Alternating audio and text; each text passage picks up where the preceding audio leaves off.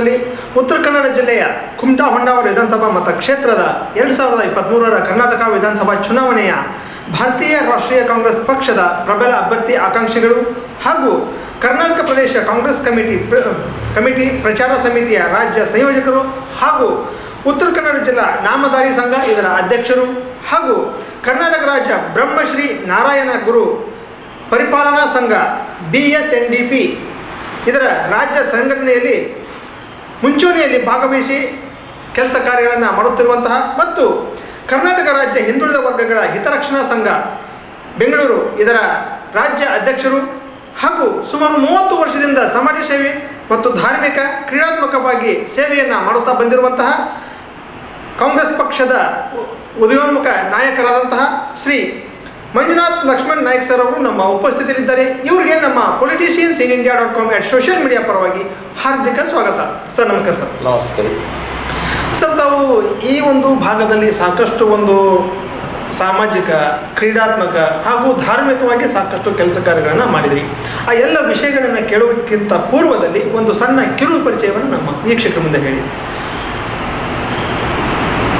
ತಮ್ಮ TV ಚಾನಲ್ಗೆ ಪ್ರಪ್ರಥಮವಾಗಿ ನಾನು ನಮಸ್ಕರಿಸ್ತೇನೆ. ಅದೇ ರೀತಿ ನನ್ನ ಈ ಕಾರ್ಯಕ್ರಮದ ಸಂಭಾಷಣೆ ತಮ್ಮದ್ದು ಏನು ಮಾಡ್ತಾ ಇದ್ದೇನಲ್ಲ ಅದನ್ನು ಪರಿಶೀಲಿಸುವಂಥ ಅದನ್ನು ನೋಡುಗರಿಗೂ ನಾನು ನಮಸ್ಕರಿಸ್ತಾ, ನಾನು ಸಾಮಾನ್ಯವಾಗಿ ಚಿನ್ನದ ಸ್ಪೂನ್ ಇಟ್ಕೊಂಡು ಹುಟ್ಟಿದಂಥ ವ್ಯಕ್ತಿ ಏನಲ್ಲ. ಕಷ್ಟ ಏನಂದ್ರೂ ಗೊತ್ತಿದೆ, ಬಡತನ ಏನಂದ್ರೆ ಗೊತ್ತಿದೆ, ನೊಂದವರು ಬೆಂದವರು ಅವ್ರ ಜೀವನ ಹೇಗೆ, ಅವರ ಜೀವನ ಮಟ್ಟ ಹೇಗಿದೆ ಅನ್ನೋದನ್ನು ನೋಡಿ ನಾನು ಒಬ್ಬ ಉನ್ನತ ಎಂಜಿನಿಯರಿಂಗ್ ಪದವೀಧರನಾಗಿದ್ದೇನೆ. ನನ್ನ ಕಾಲೇಜ್ ಡೇಸ್ನಲ್ಲಾದರೂ ಸಹ ನಾನು ಈ ತಳ ಸಮುದಾಯ ಅಂದರೆ ಏನು, ಈ ತಳ ಸಮುದಾಯದವರನ್ನು ಮೇಲೆ ಕೆತ್ತುವ ಕಾರ್ಯಗಳು ಯಾಕೆ ಆಗ್ತಾ ಇಲ್ಲ ಅಥವಾ ಹೇಗಾಗ್ತಾ ಇದೆ, ಅದರಲ್ಲಿ ಏನು ಸುಧಾರಣೆಗಳನ್ನು ಆಗಬೇಕು ಅನ್ನೋದನ್ನು ನನ್ನ ವಿದ್ಯಾರ್ಥಿ ದೆಸೆಯಿಂದಲೂ ನಾನು ಅವಲೋಕಿಸ್ತಾ ಬಂದಂಥವನು. ಹಾಗಾಗಿ ನನ್ನ ವಿದ್ಯಾಭ್ಯಾಸ, ನನ್ನ ಎಂಜಿನಿಯರಿಂಗ್ ಪದವಿ ಎಲ್ಲ ಮುಗೀತು. ಪದವಿ ಮುಗಿದಾಗ ನಾನು ಯಾವುದೇ ಒಂದು ಸರ್ಕಾರಿ ನೌಕರಿಗೆ ಆಸೆ ಪಡಲಿಲ್ಲ, ಅದರ ಬಗ್ಗೆ ಲಕ್ಷ್ಯ ವಹಿಸಲಿಲ್ಲ. ಅಥವಾ ಯಾವುದೋ ಒಂದು ಕಂಪ್ನಿ, ದೊಡ್ಡ ಮಲ್ಟಿನ್ಯಾಷನಲ್ ಕಂಪ್ನಿಗೆ ಹೋಗಬೇಕು, ಅಲ್ಲಿ ಹೋಗಿ ಜಾಯ್ನ್ ಆಗಬೇಕು ಅನ್ನೋದು ನಾನು ವಿಚಾರ ಮಾಡಲಿಲ್ಲ. ನಾನು ಸ್ವಂತವಾಗಿ ದುಡಿಬೇಕು, ಇನ್ನೊಬ್ಬರಿಗೆ ಸಹಾಯ ಸಹಕಾರ ಮಾಡಬೇಕು, ತಳ ಸಮುದಾಯವನ್ನು ಎತ್ತುವುದಕ್ಕೋಸ್ಕರ ನಾನು ಸ್ವಂತ ನನ್ನ ದುಡಿಮೆಯಿಂದ ಕೆಲವು ಭಾಗವನ್ನು ಮೀಸಲಿಡಬೇಕು. ಇಂಥ ಒಂದು ಆಶೆಯಿಂದಲೇ ನನಗೆ ಯಾವಾಗ ಬುದ್ಧಿ ಬಂದಿದೆಯಲ್ಲ ಆವಾಗಿಂದಲೂ ನನ್ನ ಈ ವಿಚಾರಗಳೇ, ಈ ಯೋಚನೆಗಳೇ. ರಾಜಕೀಯನ ನೋಡಿದಾಗ ನನಗೂ ಕೆಲವೊಂದು ಸಂದರ್ಭದಲ್ಲಿ ಅಸಹ್ಯ ಇದು ಎಲ್ಲ ಹುಟ್ಟಿದೆ. ಯಾಕಂತ ಹೇಳಿದರೆ ರಾಜಕಾರಣದಲ್ಲಿ ಏನಾಗ್ತದೆ ಏನು ಅನ್ನೋದು. ಆದರೆ ನಾನು ಒಂದು ಓದಿದ್ದೇನೆ, ಅಂಬೇಡ್ಕರ್ ಅವರ ಒಂದು ಇದಿದೆ, ಬದುಕಲಿಗೋಸ್ಕರ ನೀವು ರಾಜಕಾರಣಕ್ಕೆ ಬರಬೇಡಿ, ಬದುಕನ್ನು ಬದಲಾಯಿಸಲು ರಾಜಕಾರಣಕ್ಕೆ ಬನ್ನಿ. ಈ ಒಂದು ಸ್ಲೋಗನ್ ಇದೆಯಲ್ಲ, ಇದು ನಮಗೆ ಯಾವಾಗಲೂ ಒಂದು ಮನಸ್ಸಿನಲ್ಲಿ ಇದನ್ನು ಕೊಡ್ತಾ ಇತ್ತು. ಹೌದು, ಎಷ್ಟೋ ಕಡೆ ನಾವು ನೋಡಿದ್ದೇವೆ, ರಾಜಕಾರಣಕ್ಕೆ ಬರೋರು ತಮ್ಮ ಬದುಕನ್ನು ಹಸನವಾಗಿಡಬೇಕು ಅನ್ನೋದೇ ಒಂದು ಮುಖ್ಯ ಉದ್ದೇಶವಾಗಿ ಇಟ್ಕೊಂಡು ಕೆಲವರು ಬಂದಿದ್ದಾರೆ. ಕೆಲವರು ಬದುಕನ್ನು ಬದಲಾಯಿಸುವುದಕ್ಕಾಗಿ ಬಂದಿದ್ದಾರೆ. ನನ್ನ ರಾಜಕೀಯದಲ್ಲಿ ನಾನು ಕಂಡಂಥ ಮಹಾನ್ ವ್ಯಕ್ತಿತ್ವದ ನಾಯಕರಂತ ಹೇಳಿದರೆ ಬಂಗಾರಪ್ಪನವರು, ರಾಮಕೃಷ್ಣ ಹೆಗಡೆಯವರು, BK ಹರಿಪ್ರಸಾದ್ ಸರ್ ಅವರು. ಈಗ ರಾಮಕೃಷ್ಣ ಹೆಗಡೆಯವರು ನಮ್ಮ ಜೊತೆಗಿಲ್ಲ, ಬಂಗಾರಪ್ಪನವರು ನಮ್ಮ ಜೊತೆಗಿಲ್ಲ. BK ಹರಿಪ್ರಸಾದ್ ಅಂಥವ್ರನ್ನು ನನ್ನ ಒಂದು ರಾಜಕೀಯ ಗುರುವಾಗಿ ನಾನು ಪರಿಗಣಿಸಿದ್ದೇನೆ. ಯಾಕಂದ್ರೆ ಒಂದು ಸಿದ್ಧಾಂತ ಮತ್ತು ಒಂದು ಇಲ್ಲ, ನೀವು ನೋಡಿ, ಈಗ ನಮ್ಮ BK ಹರಿಪ್ರಸಾದ್ ಸರ್ ಅವರು ಎಷ್ಟು ವರ್ಷದಿಂದ ರಾಜಕಾರಣ ಮಾಡಿದ್ದಾರೆ, ಯಾವ ಒಂದು ಕಪ್ಪು ಚುಕ್ಕೆ ಇಲ್ಲ. ಒಂದು ಸಿದ್ಧಾಂತ, ತಳ ಸಮುದಾಯವನ್ನು ಎತ್ತಬೇಕು, ಸಮಾನತೆ, ಸಹಬಾಳ್ವೆ, ಸಹಕಾರ, ಇಂಥ ಒಂದು ತತ್ವ ಸಿದ್ಧಾಂತದ ಮೇಲೆ ರಾಜಕಾರಣ ಮಾಡ್ತಾ ಇದ್ದಾರೆ. ಅಂಥವ್ರು ಬೇಕು ನಮಗೆ, ಅಂಥವ್ರ ಮಾರ್ಗದರ್ಶನ ಬೇಕು. ಇವತ್ತಿಗೆ ಅವರು ಆಸ್ತಿ ಮಾಡಿದ್ರೆ ಏನೋ ಮಾಡ್ಬೋದಿತ್ತು. ಯಾರು ಒಂದು ಬಟ್ ಮಾಡಿ ತೋರಿಸುವಂಥ ಯಾವ ಒಂದು ತಪ್ಪು ಕೆಲಸಗಳು ಅವರಿಂದ ಆಗಲಿಲ್ಲ, ಅದನ್ನು ಯಾರು ಸಾಬೀತು ಮಾಡಲಿಕ್ಕೂ ಆಗಲಿಲ್ಲ. ಅಂಥ ಒಬ್ಬ ನಾಯಕರ ಅವಶ್ಯಕತೆ ನಮಗೂ ಇತ್ತು.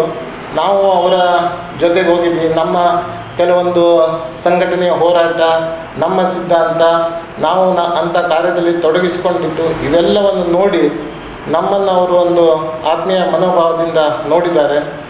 ಹಾಗಾಗಿ ಅವರ ಸಿದ್ಧಾಂತದಲ್ಲಿ ನಾವು ರಾಜಕೀಯ ಪ್ರವೇಶ ಮಾಡಿ ಇಲ್ಲಿ ಏನಾದರೂ ನಾವು ಪರಿವರ್ತನೆ ಮಾಡಬಹುದು ಕ್ಷೇತ್ರದಲ್ಲಿ ಅನ್ನೋ ಒಂದು ಮಹಾದಾಸೆಯಿಂದ ಈ ಒಂದು ರಾಜಕೀಯದ ಪ್ರವೇಶ ನಮ್ಮದು. ರಾಜಕೀಯ ಅಂದರೆ ನಾವು ಮೊದಲಿಂದ ರಾಜಕೀಯದಲ್ಲಿ ಇದ್ದೇವೆ, ವಿದ್ಯಾರ್ಥಿ ದೆಸೆಯಿಂದಲೂ ನಾವು ಇದ್ದೇವೆ. ನಾನು ಎಂಜಿನಿಯರಿಂಗ್ ಮಾಡಬೇಕಾದ್ರೆ ನಾವು ಇದ್ದಿದ್ದು ಬೆಳಗಾಂ. ಆ ಸಂದರ್ಭದಲ್ಲಿ ಸತೀಶ್ ಜಾರಕಿಹೊಳಿ ಸರ್ ಅವರೆಲ್ಲ ಆವಾಗ ಒಂದು ಬಂಧುತ್ವ ಅಂದರೆ ತಳ ಸಮುದಾಯದವರಿಗೆ ಮೇಲೆತ್ತಬೇಕು ಅನ್ನೋದಕ್ಕಾಗಿ ಏನೆಲ್ಲ ಕಾರ್ಯಕ್ರಮಗಳು ಹಾಕ್ಕೊಳ್ತಿದ್ದಾರಲ್ಲ, ನಾವು ಬೆಳಗಾವಿಯಿಂದ ಅವಾಗ ಗೋಕಾಕು ಅಲ್ಲಿ ಇಲ್ಲಿ ಹೋಗ್ತಿದ್ವಿ. ಅವರು ಒಬ್ಬರು ಸಿದ್ಧಾಂತವಾದಿನೇ. ಯಾವುದೇ ಒಂದು ಆಡಂಬರದ ಜೀವನ ಆಗಲಿ ಮತ್ತೊಂದಾಗಲಿ ಇಂಥವೆಲ್ಲ ಬಯಸಿದವರಲ್ಲ, ಮೂಢನಂಬಿಕೆಗಳನ್ನು ನಂಬಿದವರಲ್ಲ, ಮೂಢನಂಬಿಕೆ ಪರವಾಗಿ ಹೋದವರಲ್ಲ.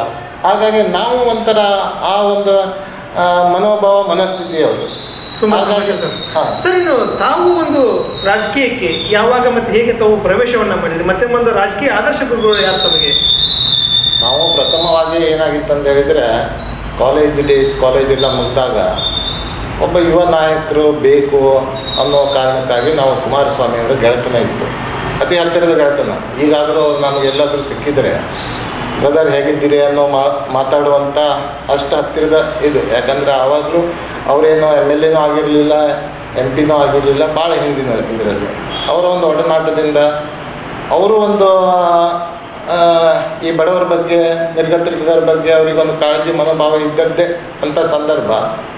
ಆ ಸಂದರ್ಭದಲ್ಲಿ ನಮಗೆ ಅವ್ರದ್ದು ಗೆಳೆತನ ಇತ್ತು. ನಾವು ಆವಾಗ ಭಾಳಷ್ಟು ಒಂದು ಯುವ ಜನತಾದಳದ ಕಾರ್ಯಾಧ್ಯಕ್ಷರಾಗಿ ಬೇಕಾದಷ್ಟು ಕಾರ್ಯಕ್ರಮಗಳನ್ನು, ಯಶಸ್ವಿ ಕಾರ್ಯಕ್ರಮಗಳನ್ನು ಮಾಡಿದ್ದೇವೆ ತೊಡಗಿಸ್ಕೊಂಡು. ತದನಂತರದ ಈ ಕ್ಷೇತ್ರದಲ್ಲಿ ರಾಜಕೀಯ ಕೆಲವೊಂದು ಅನ್ಹೆಲ್ದಿ ಕಾಂಪಿಟೇಷನ್ಗಳು,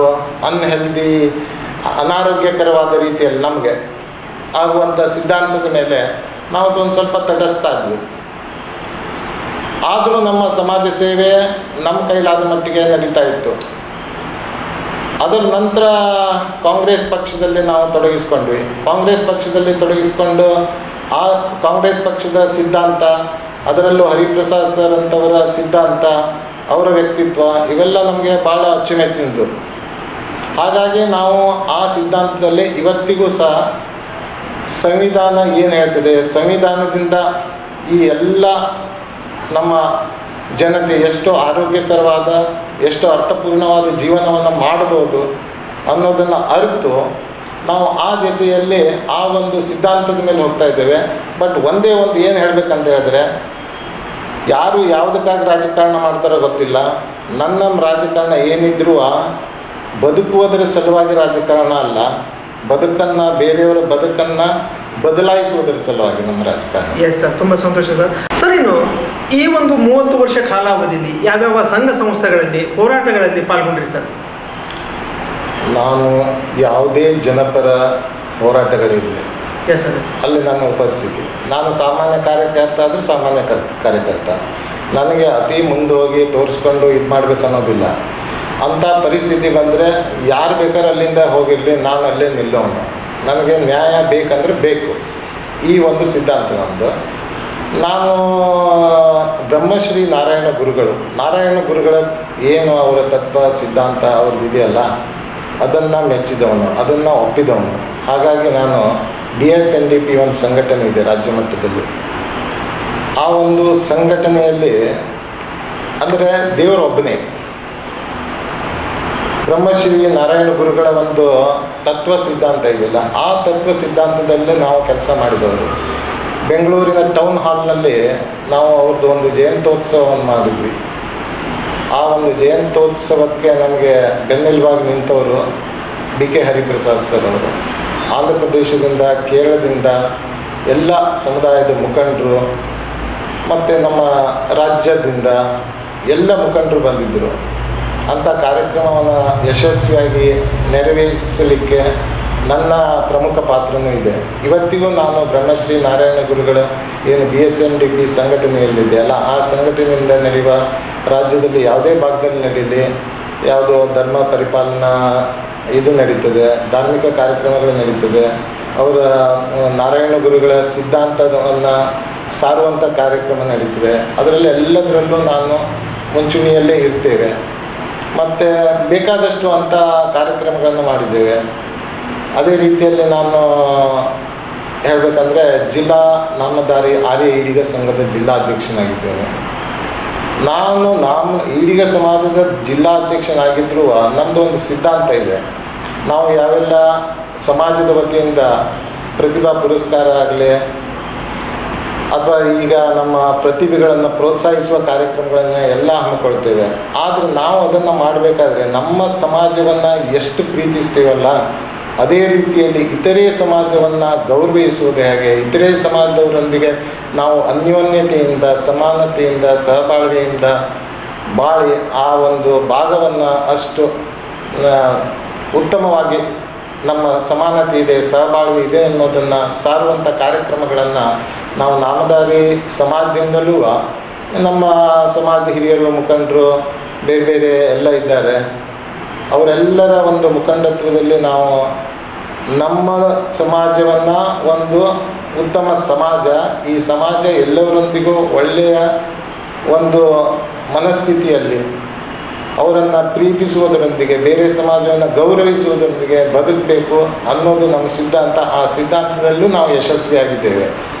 ಅದೇ ರೀತಿಯಲ್ಲಿ ನಾನು ಈ 2A ಅನ್ನೋದೊಂದು ಇದಿತ್ತು, ಹಿಂದುಳಿದ ವರ್ಗಕ್ಕೆ 2Aಯಿಂದ ಅನ್ಯಾಯ ಆಗ್ತಿದೆ. ಆ ಸಂದರ್ಭದಲ್ಲಿ ನಾವು ಕರ್ನಾಟಕ ರಾಜ್ಯ ಹಿಂದುಳಿದ ವರ್ಗಗಳ ಹಿತರಕ್ಷಣಾ ಸಂಘ ಅನ್ನು ಸ್ಥಾಪನೆ ಮಾಡಿ ಸುಮಾರು ಒಂದು 18ಕ್ಕಿಂತ ಜಾಸ್ತಿ ಹಿಂದುಳಿದ ವರ್ಗದ ಅಂತ ಹೇಳಿದರೆ, ಈಗ ಹಿಂದುಳಿದ ವರ್ಗದಲ್ಲಿ ಬೇರೆ ಬೇರೆ ಸಮಾಜದವರು ಬರ್ತಾರೆ. ಆ ಎಲ್ಲ ಸಮಾಜದವರ ರಾಜ್ಯ ಅಧ್ಯಕ್ಷರನ್ನು ಒಟ್ಟುಗೂಡಿಸಿ ನಾವು ಬೆಂಗಳೂರಿನಲ್ಲಿ ದೊಡ್ಡ ಒಂದು ಸಭೆ ಮತ್ತು ನಮಗಾಗಿರುವ ಅನ್ಯಾಯದ ವಿರುದ್ಧ ಹೇಗೆ ಹೋರಾಟ ಮಾಡಬೇಕು ಅನ್ನೋ ಒಂದು ರೂಪರೇಷೆಯನ್ನು ಸಿದ್ಧ ಮಾಡಿ ಕಾರ್ಯಕ್ರಮಗಳನ್ನು ಹಮ್ಮಿಕೊಂಡಿದ್ದೇವೆ. ಈ ಎಲ್ಲ ಕಾರ್ಯಚಟುವಟಿಕೆಗಳು ಇಲ್ಲಿ ಏನೇ ಆಗಿರಲಿ, ಯಾವುದೇ ಒಂದು ರಸ್ತೆಯಲ್ಲೇ ತೊಂದರೆ ತೊಡಕಾಯಿತು, ಯಾರೋ ಒಬ್ಬ ನಿರ್ಗತಿಕರಿಗೆ ತೊಂದರೆ ಆಗಿದೆ, ಯಾರೋ ಒಬ್ಬರದ್ದು ಆರೋಗ್ಯದಲ್ಲಿ ತೊಂದರೆ ಆಗಿದೆ, ಶಿಕ್ಷಣಕ್ಕೆ ತೊಂದರೆ ಆಗ್ತಾಯಿದೆ, ಹೀಗಾಗ್ತಾಯಿದೆ ಅಂದಾಗ ನಮ್ಮ ಕೈಲಾದ ಸಹಾಯ ಸಹಕಾರವನ್ನು ಮುಟ್ಟಿಸುವ ಕೆಲಸವನ್ನು ನಾವು ಮಾಡಿದ್ದೇವೆ. ಹೀಗೆ ಸಮಾಜ ಸೇವೆಯಲ್ಲೂ ಕೂಡ ಸಾಕಷ್ಟು ಕೆಲಸ ಕಾರ್ಯಗಳನ್ನು ನಿರಂತರವಾಗಿ ಮಾಡ್ತಾ ಇದ್ದೇವೆ. ಸೊ ತುಂಬ ಸಂತೋಷ ಸರ್. ಸರ್, ಇನ್ನು ಕರ್ನಾಟಕ ಪ್ರದೇಶ ಕಾಂಗ್ರೆಸ್ ಕಮಿಟಿ ಇದರ ಪ್ರಚಾರ ಸಮಿತಿಯ ರಾಜ್ಯ ಸಂಯೋಜಕರಾಗಿ ಏನೇನು ಒಂದು ಕೆಲಸ ಕಾರ್ಯಗಳು ಒಂದು ಕೆಲಸದಲ್ಲಿ ಆಗಿದೆ ಸರ್? ಕಾಂಗ್ರೆಸ್ ಪಕ್ಷದಲ್ಲಿದ್ದು ನಾವು ಏನು ಮಾಡಿದ್ದೇವೆ ಅಂತ ಹೇಳಿದರೆ, ಪಕ್ಷ ಸಂಘಟನೆಯನ್ನು ನಾವು ಯಶಸ್ವಿಯಾಗಿ ಮಾಡಿದ್ದೇವೆ. ಈಗ ನಮ್ಮ ಈ ಒಂದು ಕ್ಷೇತ್ರದಲ್ಲಿ 215 ಬೂತ್ ಇದೆ. ನಾವು ವೈಯಕ್ತಿಕವಾಗಿ ಹೋಗಲಿ, ಯಾವುದೇ ಒಂದು ಕಾರ್ಯಕ್ರಮಗಳನ್ನು ಹಮ್ಮಿಕೊಂಡಾಗ ಹೋಗಿರಲಿ, ಅಥವಾ ಎಲ್ಲ ಪಕ್ಷದ ಮುಖಂಡರೊಂದಿಗೆ ಹೋಗಿರಲಿ, ನಾವು ಕಾಂಗ್ರೆಸ್ ಪಕ್ಷದ ಪರವಾಗಿ ಕಾಂಗ್ರೆಸ್ ಪಕ್ಷ ಗೆಲ್ಲಿಸುವುದರ ಸಲುವಾಗಿ ಕೆಲಸ ಮಾಡಬೇಕನ್ನೋ ಸಂದೇಶವನ್ನು ಸಾರ್ತಾ ಇದ್ದೇವೆ ಬಿಟ್ಟರೆ, ವೈಯಕ್ತಿಕವಾಗಿ ನಾವು ಪಕ್ಷದ ಇದರಲ್ಲಿ ನನಗೆ ಹೀಗಾಗಬೇಕು, ನನ್ನನ್ನೇ ಮಾಡಿ ಅನ್ನೋ ಯಾವ ಒಂದು ಇದರಲ್ಲಿ ನಾವು ಹೋಗ್ತಾ ಇಲ್ಲ.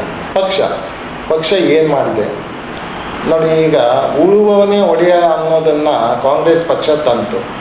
ಇದರಿಂದ ಎಷ್ಟೋ ಜನ ಇವತ್ತಿಗೆ ಒಂದು ತುತ್ತಿನ ಊಟವನ್ನು ಮಾಡಿ ನೆಮ್ಮದಿಯಿಂದಿದ್ದಾರೆ. ಸಿದ್ದರಾಮಯ್ಯನವರ ಸರ್ಕಾರ ಎಷ್ಟೋ ಯೋಜನೆಗಳನ್ನು ತಂತು. ಆ ಒಂದು ಯೋಜನೆಯಿಂದ ಇವತ್ತಿಗೆ ನೆಮ್ಮದಿಯ ಹಸನ ಜೀವನವನ್ನು, ಆರೋಗ್ಯಕರವಾದ ಜೀವನವನ್ನು ನಡೆಸ್ತಾ ಇದ್ದಾರೆ. ಬಂಗಾರಪ್ಪಜಿಯವರ ಕಾಲದಲ್ಲಾಗಲಿ ಎಷ್ಟೆಲ್ಲ ಕಾಂಗ್ರೆಸ್ ಏನೇನು ಮಾಡಬೇಕು ಜನರಿಗೆ, ಜನರ ಒಳಿತಿಗಾಗಿ, ತಳ ಸಮುದಾಯದವರಿಗಾಗಿ ಏನೇನು ಮಾಡಬೇಕು ಎಲ್ಲವನ್ನು ಮಾಡಿದೆ. ಎಲ್ಲವೂ ನಮ್ಮ ಮನಸ್ಸಿನಲ್ಲಿದೆ, ನಾವು ಏನು ಮಾಡಿದ್ದೇವೆ, ಏನು ಮಾಡಬಹುದು ಅನ್ನೋದನ್ನು. ಹಾಗಾಗಿ ಈಗ ನನಗೆ ಪ್ರಚಾರ ಸಮಿತಿಯ ಒಂದು ಇದು ಸದ್ಯದಲ್ಲೇ ಕೊಟ್ಟಂಥ ಒಂದು ಹುದ್ದೆ ಇದೆ. KPCCಯ ಇದು ಪ್ರಚಾರ ಸಮಿತಿಯ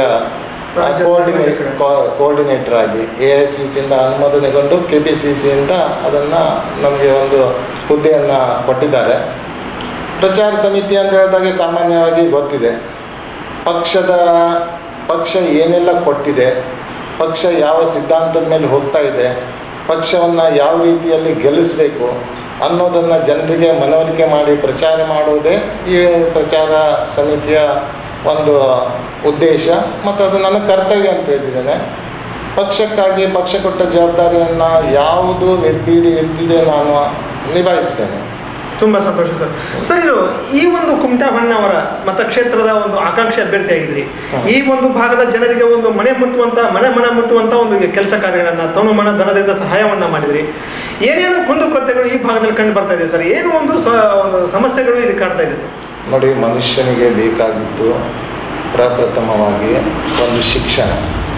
ಒಳ್ಳೆಯ ಶಿಕ್ಷಣ ಇದ್ದರೆ, ಒಂದು ಕುಟುಂಬ ಒಳ್ಳೆಯ ಶಿಕ್ಷಣವಂತರಾಗಿದ್ದರೆ ಅವರು ಆರ್ಥಿಕವಾಗಿ ಬಲಿಷ್ಠ ಆಗ್ತಾರೆ, ಸಾಮಾಜಿಕವಾಗಿ ಬಲಿಷ್ಠ ಆಗ್ತಾರೆ, ರಾಜಕೀಯವಾಗಿ ಬಲಿಷ್ಠ ಆಗ್ತಾರೆ. ಎಲ್ಲ ಸಮುದಾಯಗಳು, ತಳ ಸಮುದಾಯಗಳು ಇವತ್ತಿಗೆ ಶಿಕ್ಷಣದಿಂದ ಗಟ್ಟಿಯಾಗಬೇಕು.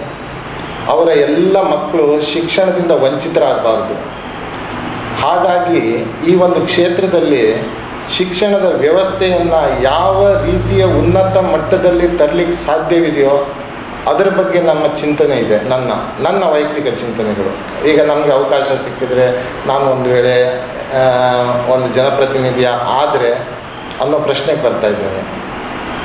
ಶಿಕ್ಷಣದಿಂದ ಇಲ್ಲಿ ಯಾರು ವಂಚಿತರಾಗಬಾರ್ದು. ಶಿಕ್ಷಣಕ್ಕೆ ಇಲ್ಲಿ ಯಾವ ರೀತಿಯಲ್ಲಿ ನಾವು ಪ್ರಾಮುಖ್ಯತೆ ಕೊಡಬೇಕು ಆ ರೀತಿಯಲ್ಲಿ ಪ್ರತಿಯೊಂದು ಮನೆಯಲ್ಲೂ 100ಕ್ಕೆ 100% ಸಾಕ್ಷರತಾ ಆಗಬೇಕು. ನನ್ನ ಕ್ಷೇತ್ರ ಇಲ್ಲಿ ಯಾವ ಒಂದೇ ಒಂದು ಅನಕ್ಷರಸ್ಥರಿರಬಾರ್ದು. ಯಾರ್ಯಾರಿಗೆ ಯಾವ್ಯಾವ ಶಿಕ್ಷಣದಲ್ಲಿ ಯೋಗ್ಯತೆ ಇದೆ, ಪ್ರತಿಭೆ ಇದೆ, ಅದನ್ನು ಹುಡುಕಿ ಅವರು ಆ ಒಂದು ಶಿಕ್ಷಣದಲ್ಲಿ ಪರಿಪೂರ್ಣ ಆಗುವವರೆಗೂ ನಾವು ಅದಕ್ಕೆ ಪ್ರಯತ್ನ ಮತ್ತು ನಮ್ಮ ಕಾರ್ಯತಂತ್ರ ನಡೀತದೆ. ಒಂದು. ಎರಡನೇದಾಗಿ ಆರೋಗ್ಯ ಅಂತ ಹೇಳಿದರೆ ನಾವು ಎಲ್ಲರ ಆರೋಗ್ಯವನ್ನು ಮನೆಗೆ ಹೋಗಿ ಸುಧಾರಿಸಿ ಇದು ಮಾಡಲಿಕ್ಕೆ ಸಾಧ್ಯ ಇಲ್ಲ. ಆದರೆ ಯಾರು ಅನಾರೋಗ್ಯದಿಂದ ವಂಚಿತರಾಗಬಾರ್ದು. ಏನೋ ಇಲ್ಲಿ ಹಾಸ್ಪಿಟ್ಲ್ಗಳ ಸಮಸ್ಯೆ ಇದೆ, ಮಲ್ಟಿ ಸ್ಪೆಷಾಲಿಟಿ ಹಾಸ್ಪಿಟ್ಲ್ ಬೇಕು ಅನ್ನೋದು. ಅದಕ್ಕಾಗಿ ಅನೇಕ ಹೋರಾಟಗಳಾಗಿವೆ. ಆ ಹೋರಾಟದಲ್ಲಿ ನಾನು ಇದ್ದೆ. ನಾವು ಅದಕ್ಕಾಗಿ ಪ್ರತಿಭಟನೆ, ಹೋರಾಟ ಎಲ್ಲವನ್ನ ಹಮ್ಮಿಕೊಂಡಿದ್ದೇವೆ. ಆದರೆ ಕೊನೆಯದಾಗಲ್ಲಿ ಬರೋದು ಏನಂತ ಹೇಳಿದರೆ ಅದಕ್ಕೆ ನಾವು ಒಂದು ಸ್ಟ್ರಾಟಜಿಯನ್ನು ಮಾಡಬೇಕು. ಯಾಕಂತ ಹೇಳಿದರೆ ನೋಡಿ, ಒಂದು ಮಲ್ಟಿ ಸ್ಪೆಷಾಲಿಟಿ ಹಾಸ್ಪಿಟ್ಲ್ ಬೇಕಂತ ಹೇಳಿದರೆ ಹಾಸ್ಪಿಟಲನ್ನು ಕಟ್ಬೋದು. ಈಗ ನಾನು ಒಬ್ಬ ಇಂಜಿನಿಯರಿಂಗ್ ಪದವೀಧರ, ನಾನು ಸಾಮಾಜಿಕ ಕಾರ್ಯದಲ್ಲಿ ತೊಡಗಿಸ್ಕೊಂಡಿದ್ದರಿಂದ ನನಗೂ ಸಹ ನನ್ನ ಸ್ನೇಹಿತರು ದೇಶ ವಿದೇಶ ಎಲ್ಲ ಭಾಗದಲ್ಲಿದ್ದಾರೆ. ನಾವು ಯಾವಾಗಲಾದರೂ ಕೂಡಿದಾಗ ಇದನ್ನೇ ಚರ್ಚೆ ಮಾಡ್ತೇವೆ. ಫಸ್ಟು ಆರೋಗ್ಯ ನಮ್ಮದು ಹೇಗಿದ್ದೀರಿ, ಏನಪ್ಪ ಹೇಗಿದ್ದೀರಿ, ಹಾಗೆ ಹೀಗೆ ಊಟ ಆಯಿತು, ಅದು ಇದು ಆಯಿತು. ಆದರೆ ಹೆಚ್ಚಿನ ಸಮಯವನ್ನು ನಮ್ಮ ಒಂದು ಸಿದ್ಧಾಂತದ ಮೇಲೆ ಚರ್ಚೆ ಆಗ್ತದೆ. ನಮ್ಮ ಒಂದು ಊರು, ನಮ್ಮ ಒಂದು ಕ್ಷೇತ್ರ, ಇಲ್ಲಿ ಈ ರೀತಿ ಸಮಸ್ಯೆ ಇದೆ, ಏನು ಮಾಡ್ಬೋದು ಅನ್ನೋದಕ್ಕೆ ನನ್ನ ಸ್ನೇಹಿತರು ನಮ್ಮ ರಾಜ್ಯದ ಹೊರಭಾಗದಲ್ಲಿದ್ದಾರೆ, ದೇಶದ ಹೊರಭಾಗದಲ್ಲಿದ್ದಾರೆ. ನಾವು ಕೂಡಿದಾಗ ಇದು ಏನು ಮಾಡ್ಬೋದಪ್ಪ ಇಂಥ ಸಮಸ್ಯೆಗಳ ಬಗ್ಗೆ ಅಂತ ಹೇಳಿದಾಗ ಭಾಳಷ್ಟು ಚರ್ಚೆ ಆಗಿದೆ. ಅದಕ್ಕೆ ಅದರದ್ದೇ ಆದ ರೀತಿಯಲ್ಲಿ ಕೆಲವೊಂದು ಸಲಹೆ ಸೂಚನೆಗಳು ನನಗೆ ಸಿಕ್ಕಿದೆ. ಆ ಒಂದು ನಿಟ್ಟಿನಲ್ಲಿ ನಾವು ಕೆಲಸ ಮಾಡಿದರೆ ಇಲ್ಲಿ ಮಲ್ಟಿ ಸ್ಪೆಷಾಲಿಟಿ ಹಾಸ್ಪಿಟ್ಲನ್ನು ತರೋದರಲ್ಲಿ ಯಾವ ಒಂದು ಇದು ಇಲ್ಲ. ಯಾಕಂತ ಹೇಳಿದರೆ ಇಲ್ಲಿ ಪರಿಣಿತ ಡಾಕ್ಟರ್ಗಳ ಅವಶ್ಯಕತೆ ಇರ್ತದೆ. ಹಾಸ್ಪಿಟಲ್ ಕಟ್ಟಿದಾಗ ಆ ಡಾಕ್ಟ್ರುಗಳು ಇಲ್ಲಿ ಇರಬೇಕಂತ ಹೇಳಿದರೆ ಅವರಿಗೆ ಬೇಕಾದಂಥ ಸೌಕರ್ಯಗಳು ಬೇಕು. ಈಗ ನಾವು ಇಲ್ಲಿ ಹಾಸ್ಪಿಟಲನ್ನು ಕಟ್ಟಿ ಡಾಕ್ಟ್ರನ್ನು ಇಲ್ಲಿ ತಂದು ಇಟ್ಟರೆ ಅವರು ಪರಿಣಿತ ಡಾಕ್ಟ್ರ್ ಇರ್ತಾರೆ. ಅವರಿಗೆ ದಿವಸದಲ್ಲಿ 12 ತಾಸು 14 ತಾಸು ಕೆಲಸಗಳನ್ನು ಸಿಗಬೇಕು. ಅದು ಹೇಗೆ ಒಂದು ವೇಳೆ ಸಿಗಲಿಲ್ಲ ಆಗಿದ್ದರೆ ಅವರು ಬೇರೆ ಹಾಸ್ಪಿಟ್ಲಿಂದ ಇಲ್ಲಿ ಬರೋದಕ್ಕಾಗಿ ವ್ಯವಸ್ಥೆಗಳಾಗಬೇಕು. ಇಲ್ಲಿ ಏನಿದೆ, ಒಂದು ಏರ್ಪೋರ್ಟ್ ಇದ್ದಿದ್ದರೆ ಎಲ್ಲಿಂದಾದರೂ ನಾವು ಹಾಸ್ಪಿಟ್ಲನ್ನು ಕಟ್ಟು ಆ ಸಂದರ್ಭಕ್ಕೆ ಆ ಸಮಯಕ್ಕೆ ಡಾಕ್ಟ್ರನ್ನು ಕರೆಸುವಂಥ ವ್ಯವಸ್ಥೆಗಳು ಆಗ್ತಿತ್ತು. ಆದರೆ ಅಂಥ ಏರ್ಪೋರ್ಟ್ ಇಲ್ಲ. ಹಾಗಾಗಿ ನಾವು ಅದಕ್ಕೆ ಇದು ಮಾಡಬೇಕು. ಈಗ ಡಾಕ್ಟ್ರ್ ಒಂದು ವೇಳೆ ಇಲ್ಲಿ ಉಳಿಯೋದಿದ್ದರೆ ಅವ್ರ ಫ್ಯಾಮಿಲಿ, ಅವರ ಮಕ್ಕಳು, ಅವರಿಗೆಲ್ಲ ವಿದ್ಯಾಭ್ಯಾಸ, ದೊಡ್ಡ ದೊಡ್ಡ ಶಿಕ್ಷಣ ಸಂಸ್ಥೆಗಳಿರಬೇಕು. ಯಾಕಂದರೆ ಅವ್ರ ಕಲಿಕೆಗೂ ತೊಂದರೆ ಆಗಬಾರ್ದು. ದೊಡ್ಡ ಶಹರಗಳಾದರೆ ಬೇಕಾದಷ್ಟು ಅವರಿಗೆಲ್ಲ ಇನ್ಫ್ರಾಸ್ಟ್ರಕ್ಚರ್ ಸವಲತ್ತುಗಳಿರ್ತವೆ. ಆ ಎಲ್ಲ ಸವಲತ್ತುಗಳು ಇಲ್ಲಿ ಸ್ವಲ್ಪ ಕಷ್ಟ ಸಾಧ್ಯ. ಹಾಗಾಗಿ ಅದ್ರ ಬಗ್ಗೆ ನಮ್ಮದು ಚಿಂತನೆ ಆಗಬೇಕು.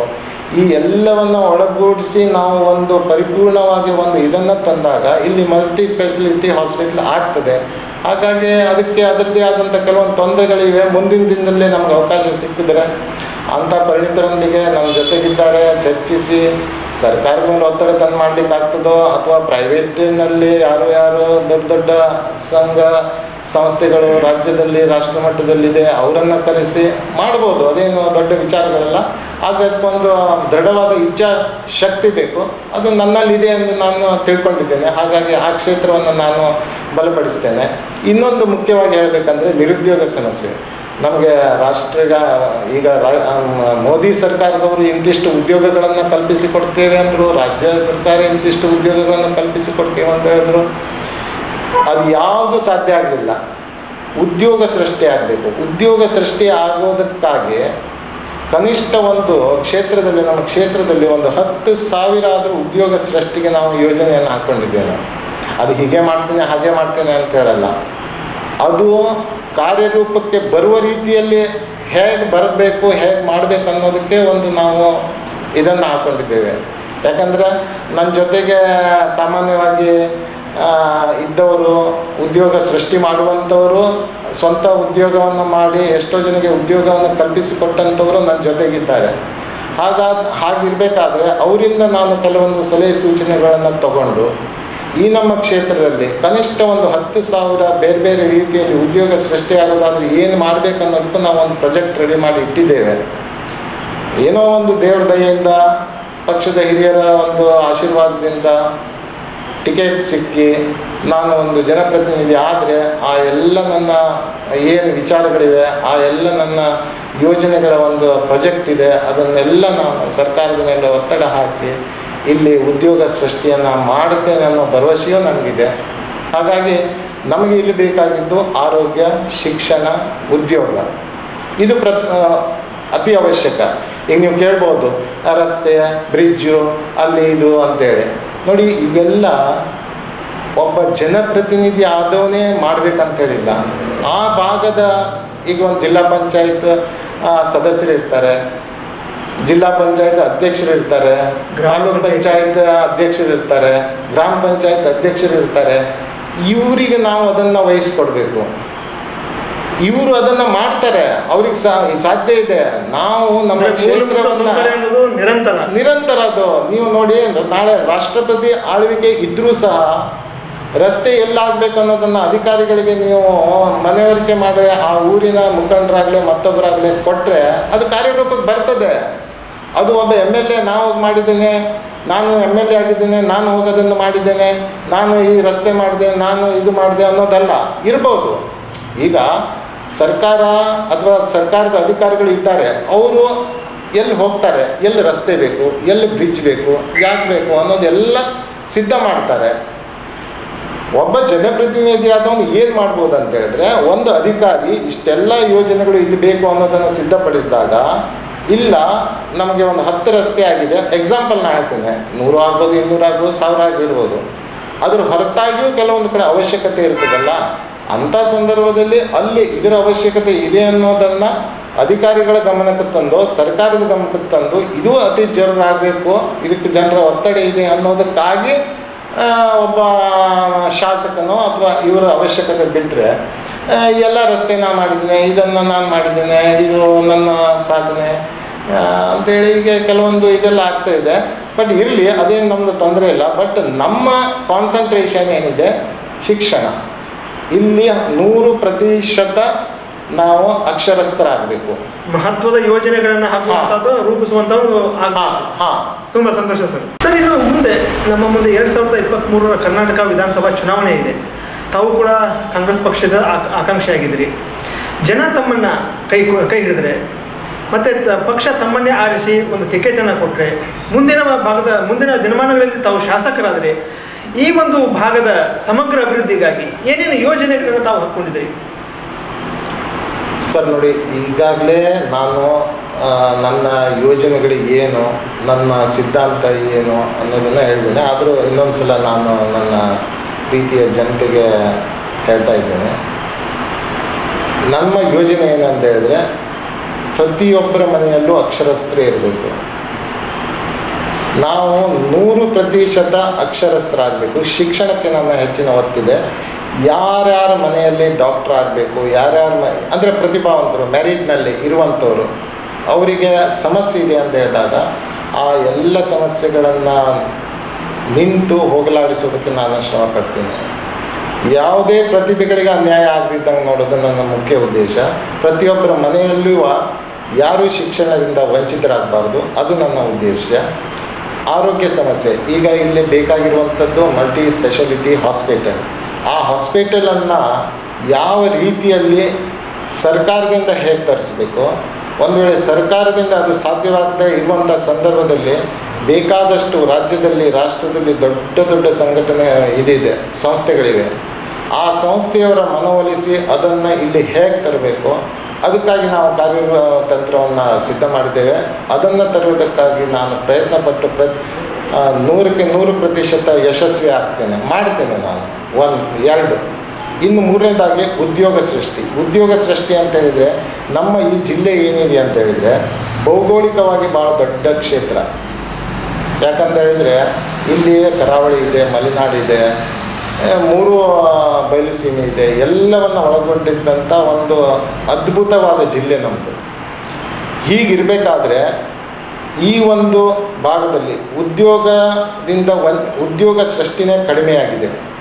ಇಲ್ಲಿಯೇ ಉದ್ಯೋಗ ಸೃಷ್ಟಿ ಪ್ರಪ್ರಥಮವಾಗಿ ನಾನು ಒಂದು ಜನಪ್ರತಿನಿಧಿ ಆಗಿದ್ದರೆ ನನ್ನ ಕ್ಷೇತ್ರದಲ್ಲಿ ಕನಿಷ್ಠ ಪಕ್ಷ 10,000 ಉದ್ಯೋಗ ಸೃಷ್ಟಿಯನ್ನು ಮಾಡ್ತೇನೆ. ಒಂದು ವೇಳೆ ಅದು ನನ್ನಿಂದ ಸಾಧ್ಯ ಆಗದಿದ್ದರೆ, ನಾನು ಒಂದು ವೇಳೆ ಜನಪ್ರತಿನಿಧಿ ಆದರೂ ಸಹ ನನ್ನ ಕ್ಷೇತ್ರದ ಜನತೆ ಯಾವಾಗ ಹೇಳ್ತಾರೋ ಅವಾಗ ನಾನು ರಾಜೀನಾಮೆ ಕೊಡಲಿಕ್ಕೆ ತಯಾರಿದ್ದೇನೆ. ಯಾಕಂದರೆ ನಾನು ಇಲ್ಲಿ ರಾಜಕಾರಣ ಮಾಡಲಿಕ್ಕೆ ಬಂದಿರೋದು, ನಾನು ಬದುಕೋದ್ರ ಸಲುವಾಗಿ ನಾನು ಬಂದಿಲ್ಲ. ನನ್ನ ರಾಜಕಾರಣ ಏನಿದ್ರೂ ಯಾರು ತಳ ಸಮುದಾಯದವರಿದ್ದಾರೆ, ಯಾರು ನಿರ್ಗತಿಕರಿದ್ದಾರೆ, ಯಾರು ನೊಂದವರಿದ್ದಾರೆ, ಯಾರು ಬೆಂದವರಿದ್ದಾರೆ, ಅವರ ಬದುಕನ್ನು ಬದಲಾಯಿಸೋದು ನನ್ನ ಉದ್ದೇಶ. ಆ ಒಂದು ಕಾರಣದಿಂದ ನಾನು ರಾಜಕಾರಣಕ್ಕೆ ಬಂದಿದ್ದೇನೆ. ನನ್ನ ಸಿದ್ಧಾಂತನೂ ಅದೇ ಇದೆ. ನನ್ನ ಗುರುಗಳಾದ BK ಹರಿಪ್ರಸಾದ್ ಅವರ ಸಿದ್ಧಾಂತನೂ ಅದೇ ಇದೆ, ಸಮಾನತೆ, ಸಹಬಾಳ್ವೆ, ಸಹಕಾರ. ಈ ಸಿದ್ಧಾಂತದ ಮೇಲೆ ನಾವು ಇದ್ದಾಗ ನಾನು ಅದನ್ನು ಸಾಧಿಸ್ತೇನೆ. ಅದು ನನಗೆ ಸಂಪೂರ್ಣ ಗೊತ್ತಿದೆ. ಇನ್ನು ಏನೇ ಹೇಳಬೇಕಂತ ಹೇಳಿದರೆ, ನಮ್ಮ ಜಿಲ್ಲೆ ಏನಿದೆ ಅಂತ ಹೇಳಿದರೆ ಪ್ರವಾಸೋದ್ಯಮಕ್ಕೆ ಭಾಳ ಹೇರಳವಾದಂಥ ಒಂದು ವ್ಯವಸ್ಥೆ ಇದೆ. ಅದನ್ನು ಅಭಿವೃದ್ಧಿಪಡಿಸಿದರೆ ನಾವು ಎಷ್ಟೋ ಉದ್ಯೋಗವನ್ನು ಸೃಷ್ಟಿ ಮಾಡ್ಬೋದು. ನಾನು ಮಂಗಳೂರು ನೋಡಿದ್ದೇನೆ, ಕೇರಳ ನೋಡಿದ್ದೇನೆ, ಮಡಿಕೇರಿಯಲ್ಲಿ ನೋಡಿದ್ದೇನೆ. ಯಾವ ರೀತಿಯಲ್ಲಿ ಪ್ರವಾಸೋದ್ಯಮ ಅಭಿವೃದ್ಧಿಯಾಗಿದೆ, ಹೇಗೆ ಅಭಿವೃದ್ಧಿ ಇಲ್ಲಿ ನಾವು ಮಾಡ್ಬೋದು, ಅದರಿಂದ ಹೇಗೆ ಉದ್ಯೋಗ ಸೃಷ್ಟಿ ಆಗ್ಬೋದು ಅದು ಗೊತ್ತಿದೆ. ಅದಕ್ಕೆಲ್ಲ ನಾವು ಒಂದು ಯೋಜನೆ ಮತ್ತು ಕಾರ್ಯತಂತ್ರವನ್ನು ರೂಪಿಸಿಟ್ಟಿದ್ದೇವೆ. ಹಾಗಾಗಿ ತಾವು ಹೇಳಿದಾಗೆ ಈ ಕ್ಷೇತ್ರದ ಜನತೆಯ ಒಂದು ಆಶೀರ್ವಾದ, ನಮ್ಮ ಪಕ್ಷದ ಮುಖಂಡರ ಒಂದು ನಂಬಿಕೆ, ಅವರ ಒಂದು ಆಶೀರ್ವಾದ, ಎಲ್ಲ ದೇವರ ಒಂದು ದಯೆ, ಎಲ್ಲ ಇದರಿಂದನೂ ಸಾಧ್ಯ ಆದರೆ ನಾನು ಸಂಪೂರ್ಣ ಪರಿಪೂರ್ಣವಾಗಿ ಅದನ್ನು ನಿಭಾಯಿಸ್ತೇನೆ. ಇನ್ನೊಂದು ಮುಖ್ಯವಾದ ಸಮಸ್ಯೆ ಇದೆ ನಮ್ಮ ಜಿಲ್ಲೆಯಲ್ಲಿ, ಅರಣ್ಯ ಅತಿಕ್ರಮಣದಾರರು ದೊಡ್ಡ ಸಮಸ್ಯೆ ಇದೆ. ಈಗಾಗಲೇ ಅವರಿಗೆ ಅಧಿಕಾರಿಗಳಿಂದ ಕಿರುಕುಳ, ಮತ್ತೊಂದು ಅದು ಇದು ನಡೀತಾ ಇದೆ. ಅದರಲ್ಲೂ ಕೆಲವೊಂದು ಹಾಗೆ ಹೀಗೆ ಅನ್ನೋ ಇದು ಬಂತಿದೆ. ಆದರೆ ನನ್ನ ಕ್ಷೇತ್ರದಲ್ಲಿ ಮಾತ್ರ ನಾನು ಒಂದು ವೇಳೆ ಜನಪ್ರತಿನಿಧಿಯಾಗಿ ಆಯ್ಕೆಯಾದಲ್ಲಿ ಯಾವುದೇ ಅತಿಕ್ರಮಣದಾರರಿಗೆ ಯಾವ ಅಧಿಕಾರಿಯಿಂದಲೂ ಒಂದು ವೇಳೆ ಕಿಂಚಿತ್ತು ಏನಾದರೂ ತೊಂದರೆ ತಾಪತ್ರೆಗಳು ಆದದ್ದೇ ಹೌದಾದರೆ ನಾನು ಅದನ್ನು ಕ್ಷಮಿಸುವಂಥ ವ್ಯಕ್ತಿಯೂ ಅಲ್ಲ. ಮತ್ತು ನಾನು ಅಂಥವರ ಜೊತೆಯಲ್ಲಿ ನಿಂತು ಅಲ್ಲೇ ಬೇಕಾದರೂ ನಾನು ವಾಸ್ತವ್ಯ ಮಾಡಲಿಕ್ಕೂ ಸಿದ್ಧ ಇದ್ದೆ. ನನಗೆ ನನ್ನ ಕ್ಷೇತ್ರದ ಜನತೆಯ ರಕ್ಷಣೆ, ನನ್ನ ಕ್ಷೇತ್ರದ ಜನತೆಯ ಒಂದು ನೆಮ್ಮದಿಯ ಜೀವನ, ಅದು ನನಗೆ ಮುಖ್ಯ ಆಗಿರುತ್ತದೆ. ಆ ನಿಟ್ಟಿನಲ್ಲಿ ನಾನು ಯಾವ ತ್ಯಾಗಕ್ಕೂ ಯಾವ ಇದಕ್ಕೂ ಸಿದ್ಧನಿದ್ದೇನೆ. ತುಂಬ ಸಂತೋಷ ಸರ್. ಇನ್ನು ಕರ್ನಾಟಕದಲ್ಲಿ ಎಷ್ಟೊಂದು ಪಕ್ಷಗಳಿದ್ದಾವೆ, ಆದರೆ ಕಾಂಗ್ರೆಸ್ ಪಕ್ಷಕ್ಕೆ ಯಾಕೆ ಜನರು ಮತವನ್ನು ನೀಡಬೇಕು ಅನ್ನುವಂಥ ಮತನ್ನು ಈ ಸಂದರ್ಭದಲ್ಲಿ ಹೇಳಕ್ಕೆ ಬಯಸ್ತೀರಿ? ನಮ್ಮ ಈ ದೇಶಕ್ಕೆ ಸ್ವಾತಂತ್ರ್ಯ ಕೊಡಿಸಿದಂಥ ಪಕ್ಷ ಕಾಂಗ್ರೆಸ್. ಈ ದೇಶದ ಪ್ರತಿಯೊಬ್ಬರೂ ಸಮಾನತೆ, ಸಹಕಾರ, ಸಹಬಾಳ್ವೆಯಿಂದ ಜೀವನ ನಡೆಸಬೇಕೆನ್ನೋ ತತ್ವ ಸಿದ್ಧಾಂತದಲ್ಲಿರೋ ಪಕ್ಷ ಅಂದರೆ ಕಾಂಗ್ರೆಸ್. ನೋಡಿ, ನಮ್ಮ ಪಕ್ಷ ಉಳುವವನೇ ಒಡೆಯ ಅನ್ನೋ ಕಾಯ್ದೆ ತಂತು. ಇದರಿಂದ ಎಷ್ಟೋ ಬಡಬಗರು ಇವತ್ತಿಗೆ ನೆಮ್ಮದಿಯ ಜೀವನ ಮಾಡಲಿಕ್ಕೆ ಸಹಕಾರಿಯಾಯಿತು. ಏನೇ ಆಗಿರಲಿ, ಒಂದು ಹೊತ್ತಿನ ಊಟ ಉಂಡು ಇರಬೇಕನ್ನೋದಕ್ಕೆ ಆ ಕಾಂಗ್ರೆಸ್ ಪಕ್ಷ ಅಂದು ತೆಗೆದುಕೊಂಡಂಥ ಒಂದು ನಿರ್ಣಯದಿಂದ ಅದು ಸಾಧ್ಯ ಆಯಿತು. ಅದೇ ರೀತಿಯಲ್ಲಿ ಈಗ ಎಷ್ಟೋ ಜನ ಸಿದ್ದರಾಮಯ್ಯನವ್ರ ಸರ್ಕಾರ ಆಗಿರ್ಬೋದು, ಬಂಗಾರಪ್ಪನವ್ರ ಸರ್ಕಾರ ಆಗಿರ್ಬೋದು, ಕಾಂಗ್ರೆಸ್ ಸರ್ಕಾರಗಳು ಹಿಂದೆ ರೈತರಿಗಾಗಿ ಎಷ್ಟೆಲ್ಲ ಏನೆಲ್ಲ ಮಾಡಿದೆ, ನಿರ್ಗತಿಕರಿಗಾಗಿ ಏನೆಲ್ಲ ಮಾಡಿದೆ, ಗ್ರಾಮೀಣ ಪ್ರದೇಶದವರಿಗಾಗಿ ಏನೆಲ್ಲ ಮಾಡಿದೆ, ಈ ಎಲ್ಲ ಕಾರ್ಯಗಳು ಕಾಂಗ್ರೆಸ್ ಪಕ್ಷದಿಂದನೇ ಆಗಿದೆ. ನೀವು ಇತ್ತೀಚಿನ ದಿನಗಳಲ್ಲಿ, ಇತ್ತೀಚಿನ ವರ್ಷಗಳಲ್ಲಿ ಕೇಂದ್ರ ಸರ್ಕಾರದ ಇದನ್ನು ನೋಡಿರ್ಬೋದು, ರಾಜ್ಯ ಸರ್ಕಾರದ ಇದನ್ನು ನೋಡಿರ್ಬೋದು. ನೋಡಿ, ನಮ್ಮ ಕಾಂಗ್ರೆಸ್ ಪಕ್ಷದ ಸರ್ಕಾರ ಇದ್ದಾಗ ಎಷ್ಟೋ ಸರ್ಕಾರದ ಸ್ವಾಮ್ಯದಲ್ಲಿರುವಂಥ ಸಂಸ್ಥೆಗಳು ಇವತ್ತಿಗೆ ಏನಾಗ್ತಿದೆ ಅಂತ ಹೇಳಿದ್ರೆ ಖಾಸಗಿಯವರ ಕೈ ಸೇರ್ತಾ ಇದೆ. ಅದಾನಿಯವರನ್ನು ತಗೊಳ್ರಿ, 2014ರಲ್ಲಿ 659ನೇ ಸ್ಥಾನದಲ್ಲಿದ್ದಂಥವರು ಮೋದಿ ಸರ್ಕಾರ ಬಂದಾಗ 2ನೇ ಸ್ಥಾನಕ್ಕೆ ಬರ್ತಾರೆ. 2ನೇ ಸ್ಥಾನಕ್ಕೆ ಬಂದು ಈಗ LICಯಲ್ಲಿ ಹಣವನ್ನು ಅವರು ಪಡೆದು ಏನು ಮಾಡಿದ್ರು, SBIನಿಂದ ಹಣವನ್ನು ಪಡೆದು ಏನಾಯಿತು, ಇವೆಲ್ಲ ನೋಡಿದರೆ ನೋಡಿ, ಎಲ್ಲವನ್ನು ಖಾಸಗೀಕರಣ, BSNL ಖಾಸಗೀಕರಣ, ರೈಲ್ವೆ ಖಾಸಗೀಕರಣ ಮಾಡಲಿಕ್ಕೆ ಹೋಗ್ತಾ ಇದ್ದಾರೆ, ಏರ್ಪೋರ್ಟ್ಗಳು ಖಾಸಗೀಕರಣ ಆಯಿತು, ಏನೇನು ಖಾಸಗೀಕರಣ ಆಗ್ತಾ ಇದೆ, ಏನೇನು ಮಾಡ್ತಾ ಇದ್ದಾರೆ, ಎಲ್ಲ ದೇಶವನ್ನು ಮಾರೋದು ಬಾಕಿ ಇದೆ ಅಷ್ಟೇ. ಇದೆಲ್ಲ ಬೇಕಿತ್ತು ನಮಗೆ? ಇಂಥ ಜೀವನವನ್ನು ಕಾಂಗ್ರೆಸ್ ಆಡಳಿತದಲ್ಲಿ ಯಾರಾದರೂ ನೋಡಿದಾರಾ? ಇದು BJP ಸರ್ಕಾರದ ಇದು. ಉದ್ಯೋಗ ಸೃಷ್ಟಿ ಅಂದರು, 5 ಕೋಟಿ 5 ಲಕ್ಷ ಉದ್ಯೋಗ ಸೃಷ್ಟಿ, ಅದಂದರು ಇದಂದರು, ಎಲ್ಲಿ ಸೃಷ್ಟಿ ಆಯಿತು? ಇಷ್ಟು ನಾಚಿಕೆಗೇರಿನ ಸಂಗತಿ ಅಂತ ಹೇಳಿದ್ರೆ ನಮ್ಮ ರಾಜ್ಯ ಸರ್ಕಾರದ್ದು ಕೋವಿಡ್ನಂಥ ಸಂದರ್ಭದಲ್ಲಿ ಹಣ ಮಾಡಲಿಕ್ಕೆ ಹೊರಟರು.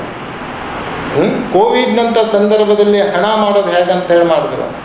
ಕಿಟ್ಟನ್ನು ತಯಾರಿಸುವುದರಲ್ಲಿ ಅವ್ಯವಹಾರ, ಬೆಡ್ನಲ್ಲಿ ಅವ್ಯವಹಾರ, ಆಕ್ಸಿಜನ್ನಲ್ಲಿ ಅವ್ಯವಹಾರ, ಮೆಡಿಸಿನ್ನಲ್ಲಿ ಕಮಿಷನ್ನು, ಗುತ್ತಿಗೆದಾರರಿಂದ 40% ಕಮಿಷನ್ನು, ನೌಕರಿ ಕೊಡಿಸೋದ್ರಲ್ಲಿ ಕಮಿಷನ್ನು, ಟ್ರಾನ್ಸ್ಫರ್ ಮಾಡೋದ್ರಲ್ಲಿ ದುರ್ವ್ಯವಹಾರ. ಇದೆಲ್ಲ ನಾವು ಕಾಲೇಜ್ನಲ್ಲಿ ಇರಬೇಕಾದ್ರೆ, ನಾವು ಕಲಿಬೇಕಾದ್ರೆ ಕಾಂಗ್ರೆಸ್ ಸರ್ಕಾರಗಳಿದ್ವು, ನೋಡ್ತಾ ಇದ್ವಿ. ಇಷ್ಟು ಭ್ರಷ್ಟ, ಅತಿ ಭ್ರಷ್ಟ ಇಂಥ ವ್ಯವಸ್ಥೆಯ ಸರ್ಕಾರ.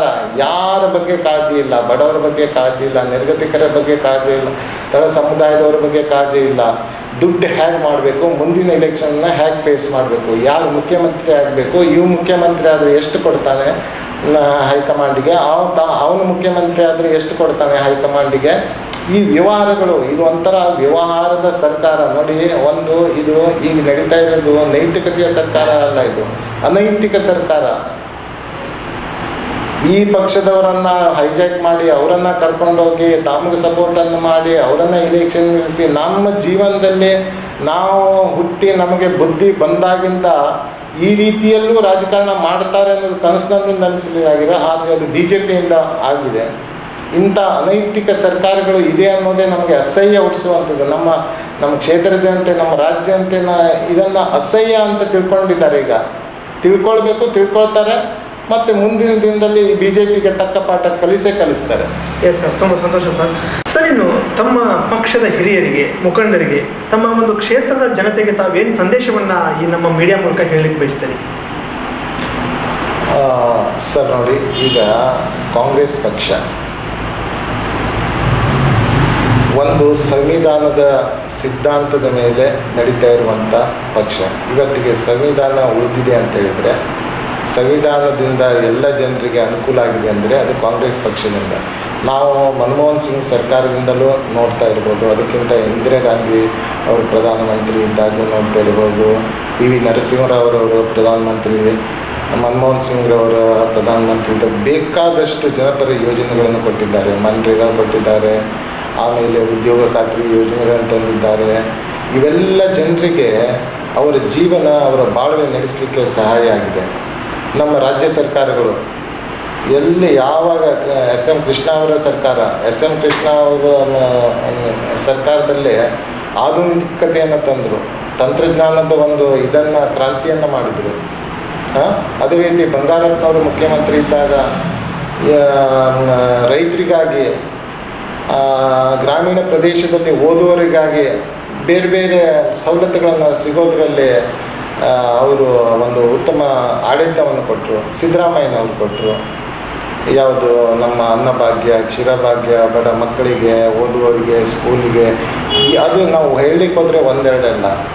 ಈಗ ಸಾಮಾನ್ಯವಾಗಿ ಶಹರ ಪ್ರದೇಶದಲ್ಲಿ ಕೂಲಿಕಾರರು, ಕಾರ್ಮಿಕರು ಇದ್ದಾರೆ. ಹೋಟೆಲಿಗೆ ಹೋಗಿ ಊಟ ಮಾಡಲಿಕ್ಕೆ ತೊಂದರೆ ಆಗುವಂಥ ಸಂದರ್ಭ ಬರ್ತದೆ ಅಂತ ಹೇಳಿ ಇಂದಿರಾ ಕ್ಯಾಂಟೀನನ್ನು ತೆಗೆದು ಅದರಿಂದ ₹1 ಕಡಿಮೆ ಬೆಲೆಗೆ ಅವರಿಗೆ ಒಂದು ಹೊಟ್ಟೆ ತುಂಬಿಸ್ಕೊಳ್ಳಿಕ್ಕೆ ಅವಕಾಶವನ್ನು ಮಾಡಿಕೊಟ್ರು. ಇವೆಲ್ಲ ಯೋಜನೆಗಳು ಸಾಧ್ಯವಾಗಿದ್ದು ಕಾಂಗ್ರೆಸ್ನಿಂದ. ಈ ಕಾಂಗ್ರೆಸ್ ಪಕ್ಷ ಯಾಕೆ ಬರಬೇಕು ಅನ್ನೋದಕ್ಕೆ ಇದು ನನ್ನ ಒಂದು ಅನಿಸಿಕೆ. ಈಗ ತಾವು ಹೇಳಿದ್ರಿ, ತಾವು ಒಂದು ವೇಳೆ ಈ ಕ್ಷೇತ್ರದಲ್ಲಿ ಆರಿಸಿ ಬಂದರೆ ಅಥವಾ ಇದಾದರೆ ನಿಮ್ಮ ಇದೇನು ಅನ್ನೋದನ್ನು ತಾವು ಕೇಳಿದ್ದೀರಿ. ನನ್ನ ಆತ್ಮೀಯ ಈ ಕ್ಷೇತ್ರದ ಜನತೆಯಲ್ಲಿ ನಾನು ವಿನಂತಿಸಿಕೊಳ್ಳೋದು ಏನಂತ ಹೇಳಿದರೆ, ನಾನು ಒಬ್ಬ ಈ ಪಕ್ಷದ ಪ್ರಬಲ ಆಕಾಂಕ್ಷಿ. ನನ್ನಲ್ಲಿ ನಾನು ಈ ಕ್ಷೇತ್ರವನ್ನು ಯಾವ ರೀತಿಯಲ್ಲಿ ಅಭಿವೃದ್ಧಿಪಡಿಸ್ಬೋದು ಅನ್ನೋದನ್ನು ನಾನು ಈಗಾಗಲೇ ಹೇಳಿದ್ದೇನೆ. ನನ್ನ ಸಿದ್ಧಾಂತ ಇಷ್ಟೇ, ಬದುಕೋದರ ಸಲುವಾಗಿ ನಾನು ರಾಜಕಾರಣಕ್ಕೆ ಬರಲಿಲ್ಲ. ಇದು ಅಂಬೇಡ್ಕರ್ ಅವರ ಒಂದು ಸ್ಲೋಗನ್. ಬದುಕುವುದಕ್ಕಾಗಿ ನೀವು ಬರಬೇಡ್ರಿ, ಬದುಕನ್ನು ಬದಲಾಯಿಸುವುದಕ್ಕಾಗಿ ಬರ್ರಿ, ರಾಜಕೀಯಕ್ಕೆ ಬರಬೇಕು, ರಾಜಕಾರಣ ಮಾಡಬೇಕು ಅನ್ನೋದು ಅವರು ಒಂದು ಸಿದ್ಧಾಂತದ ವಾಕ್ಯ.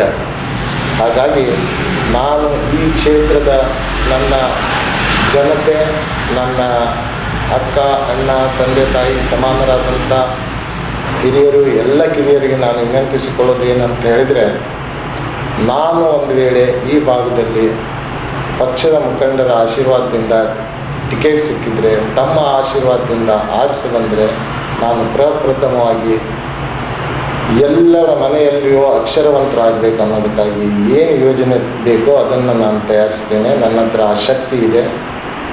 ಇಲ್ಲಿ ಏನು ನಿರುದ್ಯೋಗ ಸಮಸ್ಯೆಯಿಂದ ಪ್ರತಿಯೊಬ್ಬರ ಮನೆಯಲ್ಲಿ ನಿರುದ್ಯೋಗಿಗಳು ಏನು ಇದ್ದಾರಲ್ಲ, ಅವರೆಲ್ಲ ಉದ್ಯೋಗವಂತರಾಗಬೇಕು ಅನ್ನೋದಕ್ಕಾಗಿ ನನ್ನ 5 ವರ್ಷದ ಅವಧಿಯಲ್ಲಿ ನಾನು ಒಂದು ಕನಿಷ್ಠ 10,000 ಉದ್ಯೋಗ ಸೃಷ್ಟಿ ಮಾಡೋದಕ್ಕಾಗಿ ಏನೆಲ್ಲ ಯೋಜನೆ ಹಾಕ್ಕೊಳ್ಬೇಕು ಅನ್ನೋದನ್ನು ನಾನು ಪರಿಪೂರ್ಣ ಮಾಡ್ತೇನೆ.